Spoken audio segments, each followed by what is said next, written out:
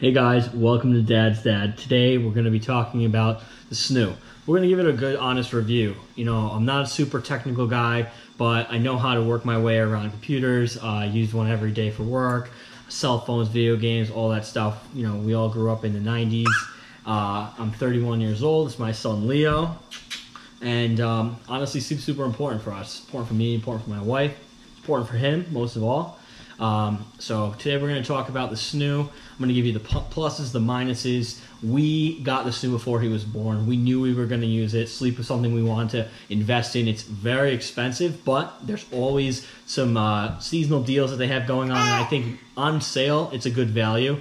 I really do, especially with the resale value. So if you kind of factor that in the total cost of ownership, I think it makes sense.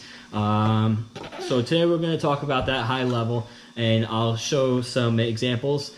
Again, if you are new to my channel, like and subscribe. I'll also link below to the website where you can take a look to see if there are any deals going on right now.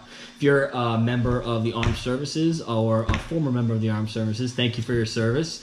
You get a pretty good discount on this as well, so I definitely would take a look if that applies to you. All right, stay tuned for the review. So today we're talking Snoo. Let me hand the little guy over. All right, so let's start with the pros.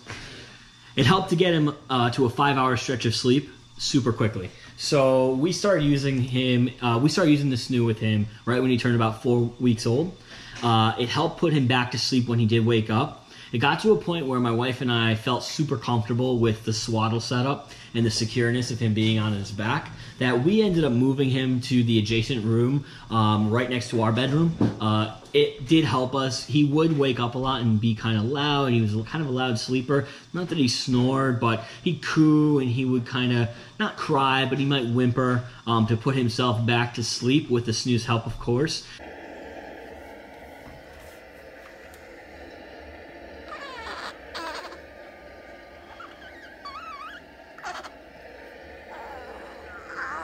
That would wake us up instantly. As new parents, we were just like at the edge of our seat constantly, like wanting to make sure he was okay, wanting to make sure he was safe. Obviously, you know, SIDS is on the mind. We hear about it in all the avenues that we did research on getting something that would help solve the sleep.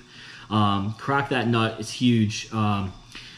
So it helped give us confidence to put him in his own room, that's for sure. The way that the swaddle secures in, and I'll show a quick link right now. It clicks in, and actually the machine won't function if it's not clicked in securely. So that was super relieving for my wife and I. You're able to elevate the Snoo. We didn't know this. A lot of folks have trouble with acid reflux or reflux in a baby. We didn't have that, knock on wood, but it's definitely something that's very prevalent. Customer service with the Snoo is very good. And one of the things they recommend doing if you don't want to buy the leg extenders, which they do sell, but you've already kind of invested enough money in the machine. So one of the things that a lot of the mom groups and the dad groups on Facebook would talk about is just putting a couple of cans underneath two of the legs on one side, and it would just pitch it enough, maybe 15 to 25 degree pitch, depending on the type of can you use. If you use a tuna can or like a tomato sauce can, it would definitely help elevate and create a pitch. That would definitely help with sleep. We just did that even though he didn't have reflux because we felt like it was more comfortable for him than just laying flat on his back. All right, let's talk about my favorite part of the Snoo and being an owner of the Snoo, the app. The app is incredible. It's very sophisticated in regards to tracking his sleep and his wake-ups. I will say that we use the app primarily when we went to doctor's appointments, when we would talk to people on the phone, we would just look at each other and we'd be exhausted. Both my wife and I took the maximum amount of parental leave that our companies offered.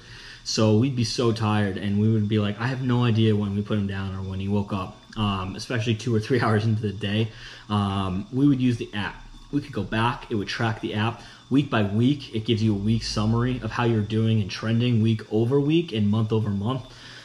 Those things were very valuable to have. Not to mention you could control the app from your phone. So if you put the baby to bed or for a nap, which we didn't start using the Snoo for naps until much later, if we have a second child, we're going to use the Snoo for naps much earlier on.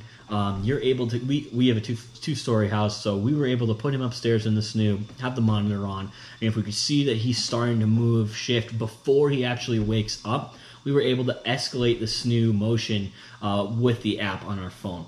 And that was something that was very seamless and flawless and worked really well. If you have a good Wi-Fi in your house, it's going to be very easy to control from anywhere in the home. If you're somebody who's kind of concerned about the security with Wi-Fi, and you're not somebody, if you're somebody who has a baby monitor that's a closed circuit, that's just not using the internet whatsoever, there is the ability to use the button as well. So you can walk up, put your baby in, hit the button, it will turn on. The Snoo will still do all the things, cycle through the different levels as your baby gets set. That's super valuable as well for people who are really concerned about that. I'm not as concerned with that kind of stuff yet, but it's definitely something that I know is top of mind. Cons. Let's talk about some of the things that were negative with the Snoo. I would say the thing that bothered us the most was that he outgrew it so fast. Our son was on the larger side when he was born. He was 9 pounds 3 ounces. He was 22 inches long when he was born. So he was a big baby, or on the bigger side.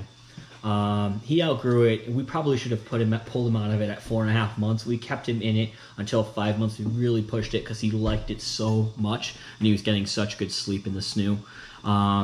We were really hoping to get 6 months out of it. I can tell you right now, he's just a couple days over 6 months. There's no chance he can fit in the Snoo. His head would be rubbing against the top, his feet would be rubbing against the bottom, and he's probably getting close to that weight limit as well. So yeah, baby outgrew it for sure at 5 months. There is a weaning mode. The second thing that we want to talk about, it was tough to get him into the traditional crib after that. We did have a little bit of trouble. He did love the swaddle. So some babies hate to swaddle, so their parents use different types of swaddle solutions and then still zip them into the Snoo, but have the arms free, for example. We didn't. He loved having his arms down. He got the best sleep when we did that. Right up until he was 4.5, 5 months old, we kept him in there. Again, probably not something that I would recommend because we did have a tough time transitioning him to the crib, but I can tell you now, it's a couple days over 6 months. We did sleep training around 5 months. He's been sleeping through the night pretty well. So, you get there, but I think maybe it's a little bit of a tougher transition when you're so heavily reliant on the Snoo for sleep.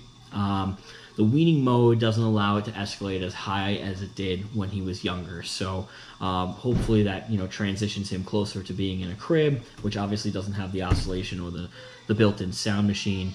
When the baby does fall asleep during the weaning mode, the motion stops. It's not consistent throughout the night. That's another thing that was surprising, and a lot of people don't talk about it. The motion stays on the baseline level throughout the whole night. So the baby really is constantly in a state of being soothed while they sleep, and I think that definitely helps get you those longer stretches. I know when we would check back on the app, we would look back, a week or two when he was having, not having like a mental growth spurt or any type of leap, and we would be like, oh, remember when you slept 5 hours straight? That's amazing, because now he's only sleeping 3 hours straight. And some of my friends that are having kids right now, they'd be like, your kid slept for 3 hours straight? How? And I'd be like, you have to get the Snoo, just invest in it. Another negative thing that we talked about right in the beginning, obviously, is the price point. It's really expensive. It's a huge investment, to be honest. It's one of the most expensive things we bought, period, in prepping for him coming. The only thing we spent more money on was the stroller car seat solution. Other than that, the Snoo is by far the most expensive piece of baby equipment that we bought. I will say, if you factor in the price, especially if you're able to get it on a discount or a sale, and then you factor in reselling it at the end, and kind of look at that as your total investment into the sleep solution that is the Snoo, with the app bundled in as well, that's free to download if you haven't, I think it's worth it. Bottom line, it's expensive for sure, but if you value sleep and it's really just you and your wife, for me and my wife, our families live a couple states away. We're in the Northeast. We live in New York, so they're not too far. They're a good long drive away, but we don't have somebody down the road that we can just say, hey, can you come give us a little bit of a break? So for us, the Snoo was that. It provided us with that break and that sense of relief where we knew he wasn't going to roll over. There was no heightened, elevated chance of him getting hurt or anything like that because he is so secure in the Snoo. Plus, with the baby monitor and the app, we really knew what was going on at all times. So we talked about the price being a con. Do I recommend it overall? Yes. I think that the Snoo is only going to get better. I'm really looking forward to see what they come out with next. Happiest Baby, the company, the doctor behind it, the books, all that stuff. It's really good stuff. Definitely the best I've seen right now on the market. I think I'm personally, I love the technology aspect of it. I love the smart app. I love the smartphone app. I love the way that it knows when your baby is crying and it hears it through the microphone and escalates it through the cycle. The white noise sounds are very unique. You wouldn't think that a blow dryer, for example, sound would put your baby to sleep, but he loved it. He absolutely loved it. One other thing that you can really customize it to your child. The baseline that comes with the Snoo baseline setting when it's oscillating and the white noise wasn't enough for our son. Didn't do much for him. So we would escalate his baseline to level 1 and then level 2. So when you put him in, it would off the bat start at level 2. Then it would go 3, 4, and then cycle back down. That was something that when he was a little older, going through some of his mental leaps, we took advantage of. He absolutely loved it, and it really helped us get an extra couple of hours of sleep. Also, the trust that it built with my wife specifically. I was kind of ready to move him into his own room after a month or two, but my wife definitely felt more comfortable, and then of course I felt more comfortable. Happy wife, happy life. I felt more comfortable having him move to his other room as well. We both felt that he was still right there. It's the adjacent room to our bedroom. But we could hear him, we could hear the machine, we could get the app alerts on our phone, and with the baby monitor as well. We just were ready for that, and it did help us take advantage of those longer stretches. You're like, oh, my baby slept 5 hours. That means you slept 5 hours. No, it doesn't. It means you finally got your baby down.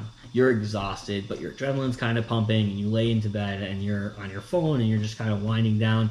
You're talking about stuff, and you're kind of delirious from the lack of sleep, and it might take you 45 minutes to an hour to fall asleep.